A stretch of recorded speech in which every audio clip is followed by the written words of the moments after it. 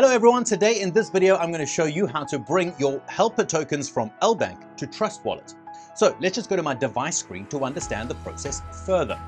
First I'm going to open LBank and click on the wallet. Once I click on wallet, I can see 1.4 helper here. And now I will click on helper. It shows two options, withdraw and deposit. I'll click on withdraw. It'll now ask to choose a network from BEP20 and Matic. I'll now open my Trust Wallet, click on HLPR and choose the receive option. You'll see a QR code and address. Copy the BEP20 address. Now, open the LBank app again. Since I've copied a BEP20 helper address from Trust Wallet, I'll choose BEP20 as the network here in LBank.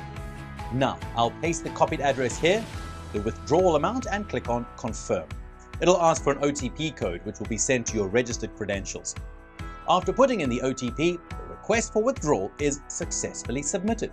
It takes around 1 to 2 minutes for the transaction to complete.